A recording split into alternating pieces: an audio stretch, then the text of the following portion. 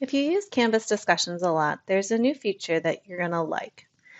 But you do need to turn it on, so begin by clicking on Settings. Navigate over to the Feature Options tab, and then find the Discussions Announcements Redesign field, and make sure you enable it. I've turned mine on so I can show you these features. This is in beta mode, so there's might be a few glitches here and there, but it's set to be deployed this summer, so it is in pretty good shape. Once you've enabled it, click over here to Discussions, and then find a discussion board that you already have to check out its new features. Click its name to open it. You'll first notice that we have a new toolbar up here at the top. And it's got a few new features. By default, it's going to look much like discussion boards always do. Your prompt is going to be up at the top, and then as you scroll down, you'll start seeing your students' threaded replies.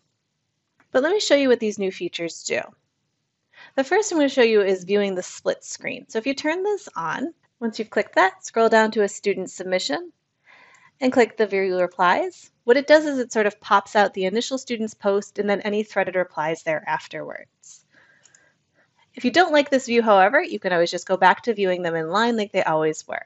So some people like the split screen idea.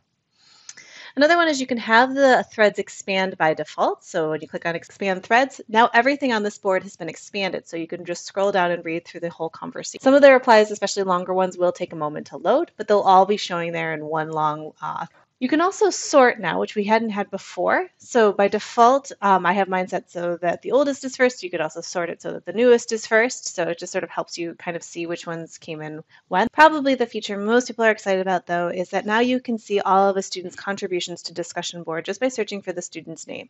It'll tell you how many results were found, and then you can see all of both their initial posts and all of their replies in one place. Back to the main discussion board. And then when you open the menu, there is a few new options, such as the ability to mark all as read so you don't have to go one at a time, or mark all as unread if you sort of lost your place and you want to start over.